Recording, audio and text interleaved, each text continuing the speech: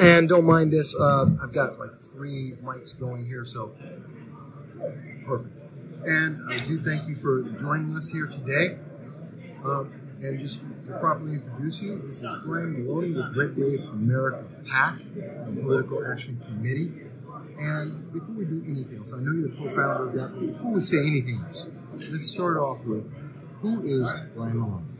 Well, I'm a longtime political activist. I grew up in a far-left environment in California, and I got sick of it at a really young age, and I just completely kind of rebelled against all of it. I've been working in the conservative movement for about 25 years.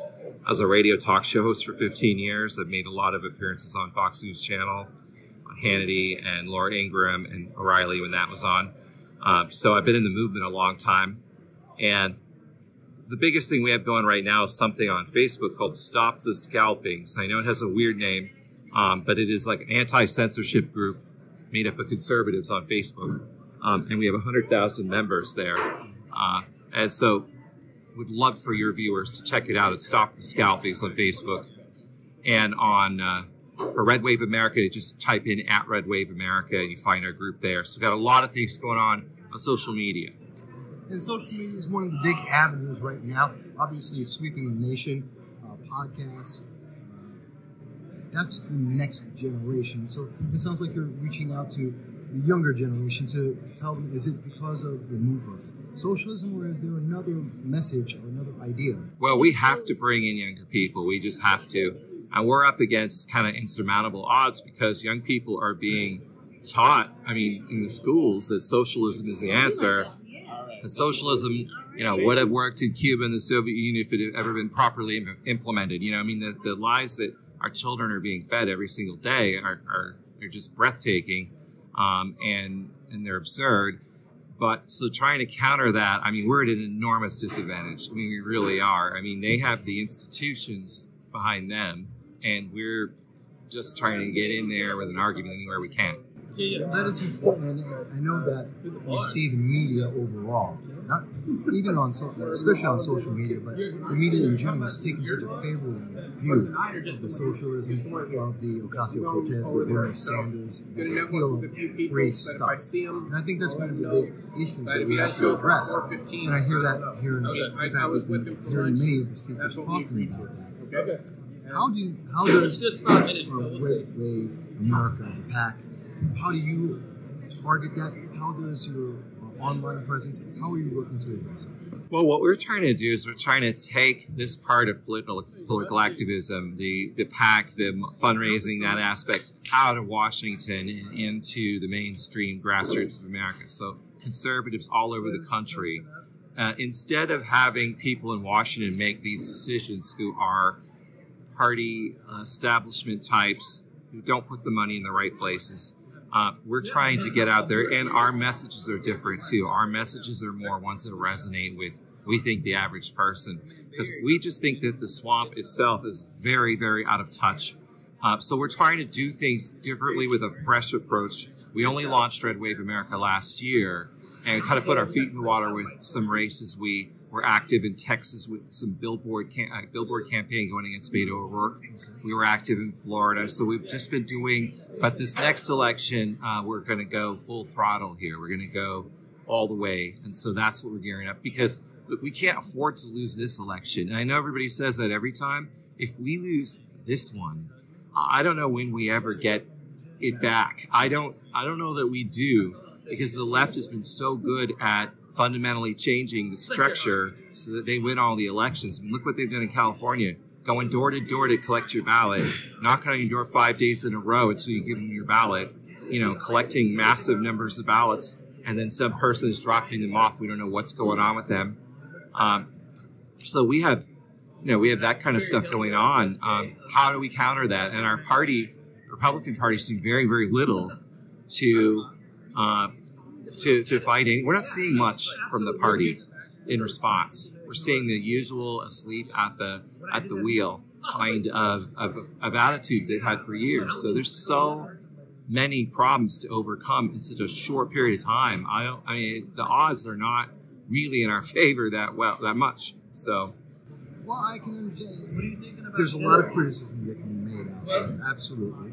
and not many people are willing to say it. Right. So I do find that interesting. Let me ask you, in reference to looking at 19, 2020, what states are you looking to go towards to focus, and what particular issues specifically are you looking to tackle?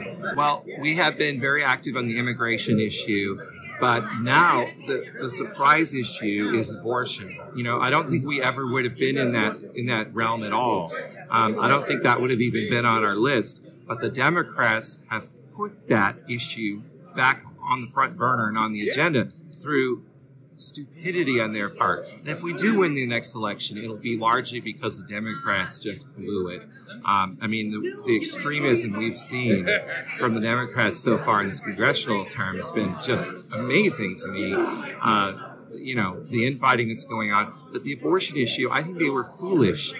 The Democrats were foolish to stir everyone up on abortion. Well, I'm from New York State, upstate New York, and I can tell you how the backlash in New York State was immediate, and it was impressive how many people, both Republicans, conservatives, libertarians, and even some of the Democrats, were completely dumbfounded that they moved that abortion to the late term, and we're hearing down in the Carolinas how they're looking to even go post birth. Yeah, I mean, how can you believe that? At this point, it's just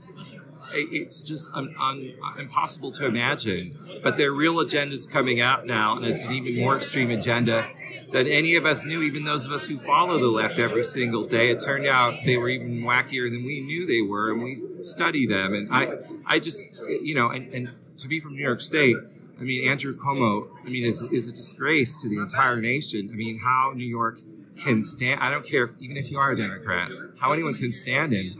I mean, he is insufferable.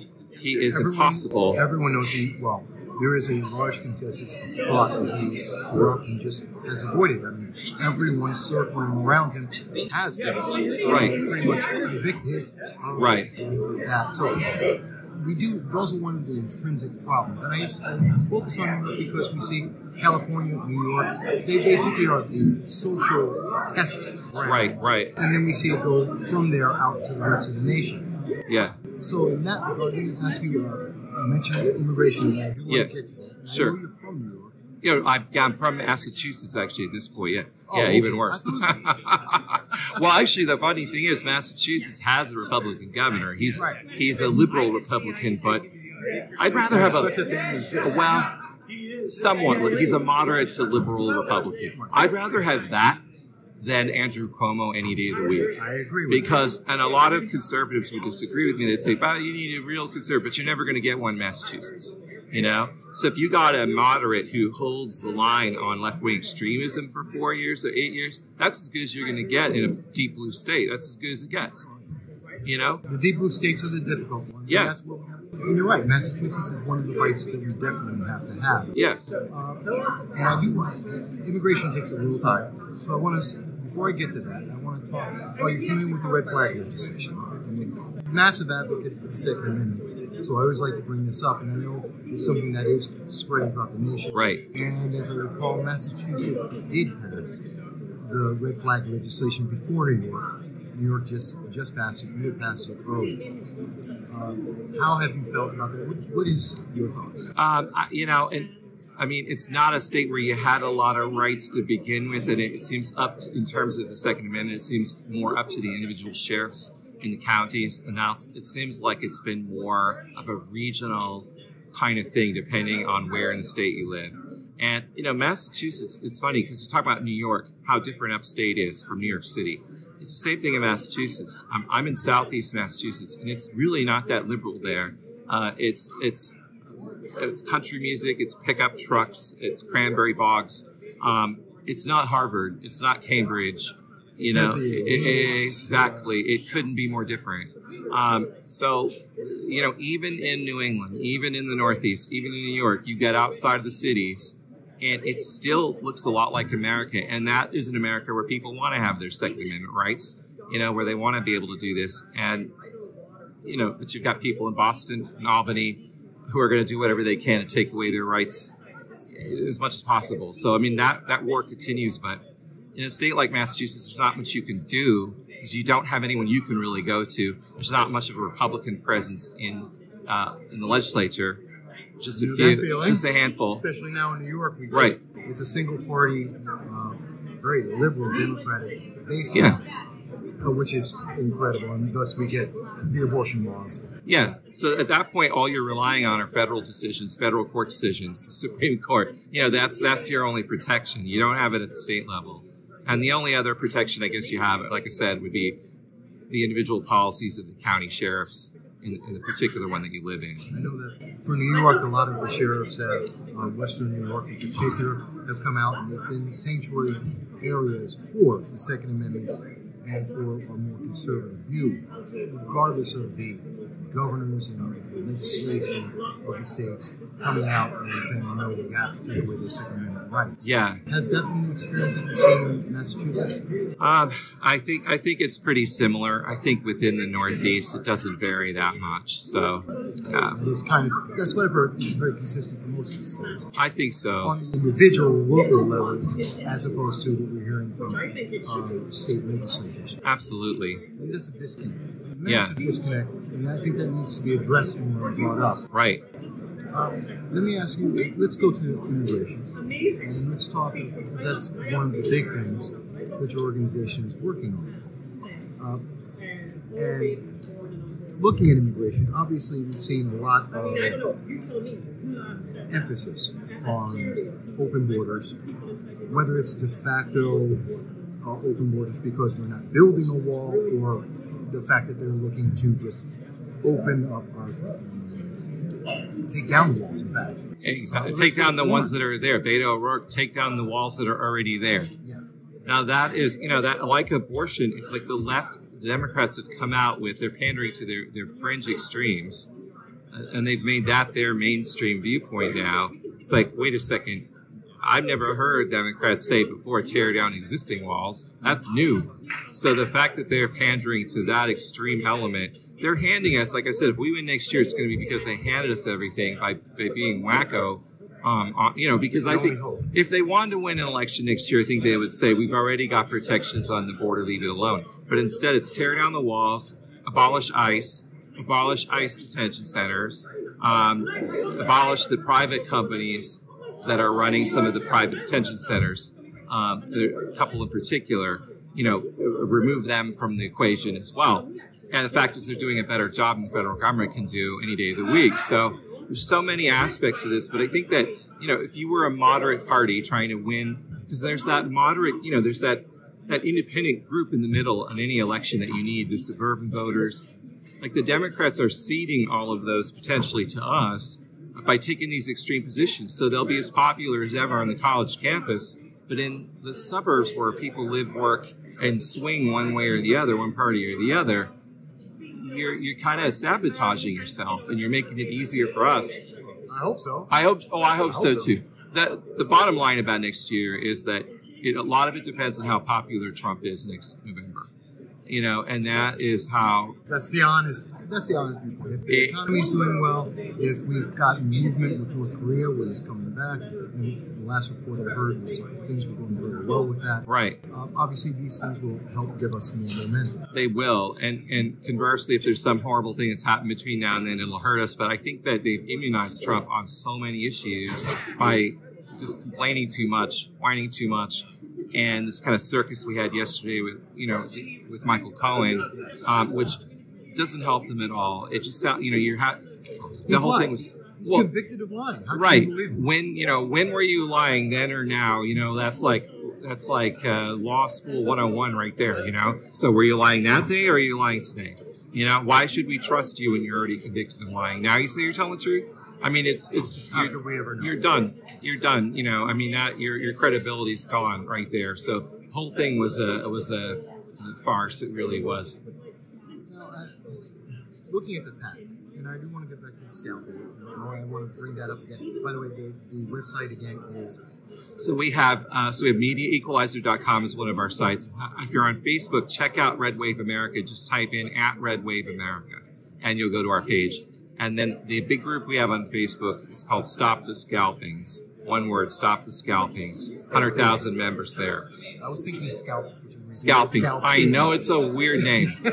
There's a reason for the weird name that goes back to our beginnings. Because the first thing people say is, why do you have a weird name like that? There's a good reason for it. And that is just that the left has a habit, and this is their own terminology, of collecting conservative scalps. So they're trying to kick conservatives off the airwaves, scalping conservatives. And they scalped Bill O'Reilly one day. They almost had Sean Hannity. They've gone after Tucker Carlson. I mean, they've harassed him at his home with his family and children.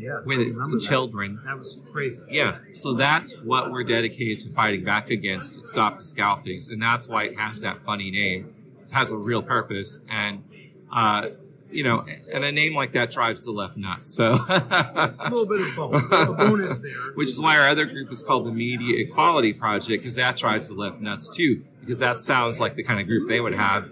So it's just the kind of name they would use. Always. So it's always fun to poke them, here and there, just for kicks, because they are obnoxious. So,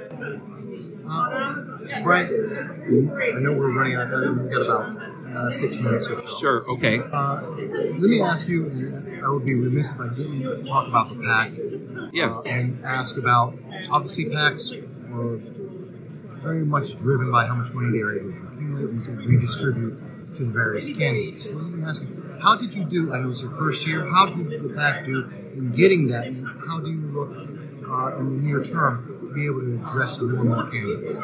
Well, what we're doing is, another way we're swamp free is keeping overhead extremely low. Because when you give money to a PAC or a super PAC that's based in Washington, you're paying for the office rent, for the suite they have on K Street or whatever. The rent is an enormous expense. They have an extremely high overhead, so very little money actually goes to the candidates. So we're running this on a shoestring and making sure as much money gets to the people as possible so that they can maximize, so that our ad buys on their behalf are maximized. That's the point. We're not actually giving money to candidates, but we're spending on their behalf independently without their knowledge or consultations. So we're a super PAC. Separate. Want to make that? Yeah, I don't want to be confusing about that because the law is very clear. And that's why I want to give you the opportunity to address it, because I know people get confused sometimes. Well, you know what? It's easy to, it's incredibly complicated maneuvering all of it. The FEC is not fun to deal with at all, and they would love to nail some conservative scalps. They would. I mean, the left still runs Washington. I mean, it isn't really changed that much. There's not only so much Trump could do. True. Especially in such a short amount of time. Right. Still in his first term. Yeah. I think a lot of people miss that we're still in the first term and look at so many things that are, if not done in motion, that we've heard about for the last 20 years. Yeah, and he doesn't get that much help from the Republicans. He really doesn't on a lot of this stuff. The Republicans in Congress, they don't really stand by him when he's trying to clean house. I mean, they're protecting their friends or whatever. So we've got problems, that we need to deal with in a lot of places. How much, in terms of the Republican Party, as well as the Conservative Party, maybe even the Libertarian Party, how much are you getting resistance there? Are they embracing the efforts that you're doing? Well, I think that they are entirely independent of our efforts, and I don't think they would be supportive, because what we're doing is fundamentally turning away from their establishment and their leadership. I think the GOP absolutely needs new, fresh blood at the top. The same people have been running the show, same establishment figures. Now you have a Mitt Romney as senator. It's like that's his crowd. That's his crowd that runs the RNC. Yeah, and those people are never about making our lives better. That crowd is always about protecting themselves and their own interests. So the grassroots conservative Republican out there isn't really being represented, except maybe by certain representatives, members of Congress here and there, but not by the party leadership at all. So fundamentally, what we have to do over time is change that, because if we don't even have our own side figured out, how can we ever expect to beat them? That's true. That's true. We always have to have our house in order, right, to be able to bring that order to others. Right. I agree with that. Let me ask you, and I know we're just about done, but I do want to get this. If you could pick, obviously you believe in term limits. From what I'm hearing from what you're saying, I don't want to put words in your mouth. Yeah. Would you say you support the term limits? Well, I'm thinking more the party leaders themselves, the people running the party. I don't know if term limits is the answer. It might be in terms of elected representatives, maybe. It's something worth considering. But ultimately, it's about cleaning house at the RNC. But it's also about getting, I think people like, McConnell probably need to move on. I'm not completely against him, but I don't know that he's the right person anymore in the Senate. I think we need a fresh face there. We got rid of some of the people we had in the House, but unfortunately we lost the House on top of it, so that didn't really do us any good. But getting rid of Paul Ryan, in my view, was a fabulous thing, because I think that he was in the way of us ever getting anything done. And that's why the wall wasn't funded in the first 2 years of the Trump presidency, when Republicans had control of everything. Why did not any of that stuff happen? Paul Ryan. Paul was there to stop things from happening. So, with friends like that, who needs enemies? So I've got about a minute. Sure. And I want to finish up. Let me ask, are there any races, any states that people should look for to see your organizations moving on? Are there any events that you would say next month or two someone can look for and be able to target? Oh, we're not quite at that point yet, but we're definitely going to be looking at the major swing states. I hope we're not in a position where we have to try to hang on to red states like Texas again, because that was not a fun place to be. So we're still formulating that, but there are 2 special elections coming up in North Carolina for 2 House seats. And so we would like to be involved in those, because those are 2 special circumstances. But so we see North Carolina coming up as we really need those 2 seats. So we'll definitely be getting involved with that. And people can definitely look to see how that goes and what your involvement is, and be able to contact you. Obviously, you mentioned the sites, and I'll be posting that as well. But I want to thank you for the time today to be able to introduce yourself and let us know about your organizations. I thank you for the conversation. It's really great. Thank you. Really appreciate it. Thanks. Okay.